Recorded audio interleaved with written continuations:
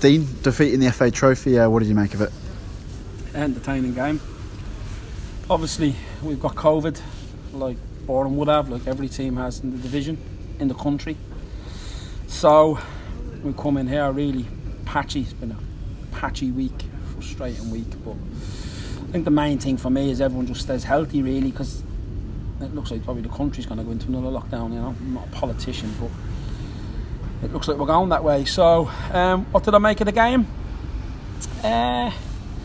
We gave up too many chances in the first half, in the sense of, you know, we got ourselves a great start to the fixture, great start to the game. We scored, we were on top, and then we just got too deep from the free kick, and it's allowed Marsh to get the other side of his deflected goal.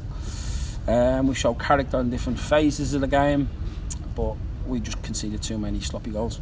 We went toe to toe with the top side in Boreham. I mean, how much confidence does that give you? Well, to be totally honest, I can't see both of them teams starting in the league. I spoke to Luke there, funny enough. I can't see him starting that team in the league and me starting that team in the league if everyone was available, I have to be honest.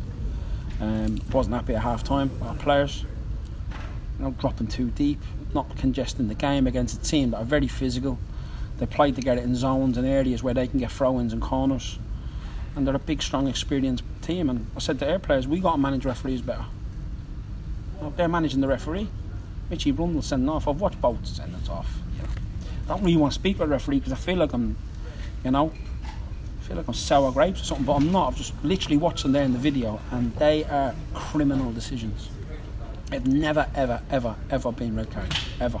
We appealed, who for me is targeted, Ephron Mason-Clark is targeted in this division, consistently fouled.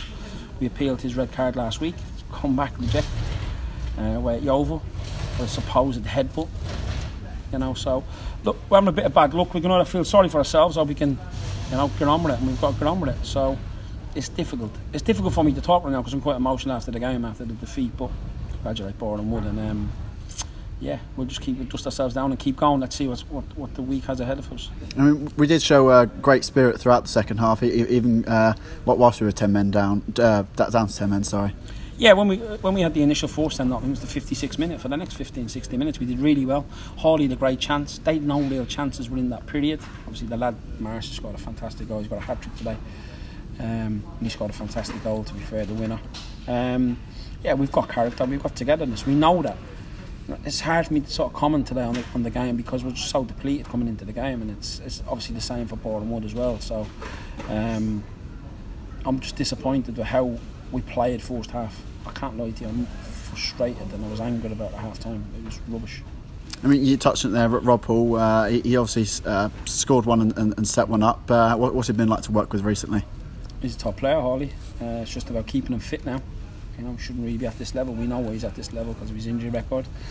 But well, look, today, if I'm being totally honest with you, you had Rob Hall, you had Sam Beard, you had Harry Taylor and Mitch Brundle, who played to their level.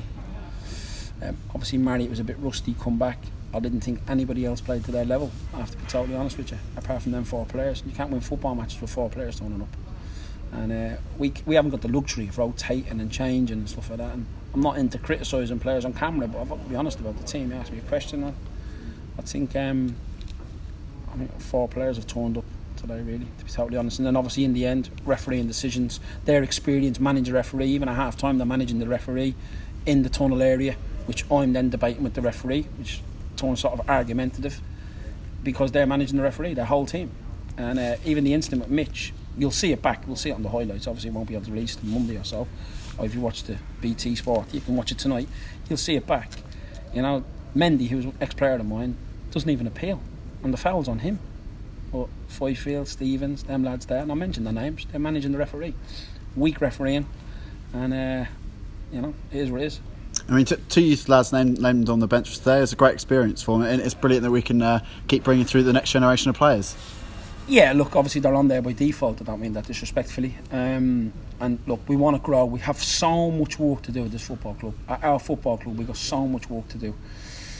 Before I got here, there was a dark cloud over it. We're starting to move it. Our supporters are involved in us. Starting to move it as well. Starting to get positivity, inclusiveness, which is so important.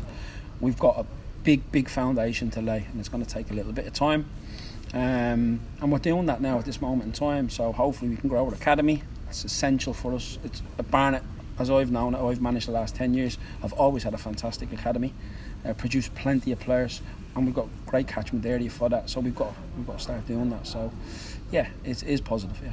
We've also got Bournemouth obviously twice in the next couple of weeks. How do we prepare for that going forwards now? I'll be totally honest with you, Howard, I haven't got a clue. You're asking me to predict the future. I can't predict the future. Will we play? Won't we play? Look at Bournemouth today, they're 2 subs. Realistically, we've had 2 subs. We've had to recall a goalkeeper from loan, Beaconsfield. People are testing positive left, right and centre to COVID. I don't think we'll go ahead, I'll be totally honest with you. It's my personal opinion. Whether that happens, we'll prepare like we have to. It's a crazy time. It's a crazy world we're living in at the minute. So we just hope everybody stays safe, and hopefully everyone can enjoy their Christmas with their family. But we'll be as professional. We'll always be professional, and we'll dust ourselves down. And if we're in Monday, we're in Monday. We'll do a debrief, and we'll move on to the next game. We'll see what the people that be say. Thanks for your time. Cheers, mate. Top man.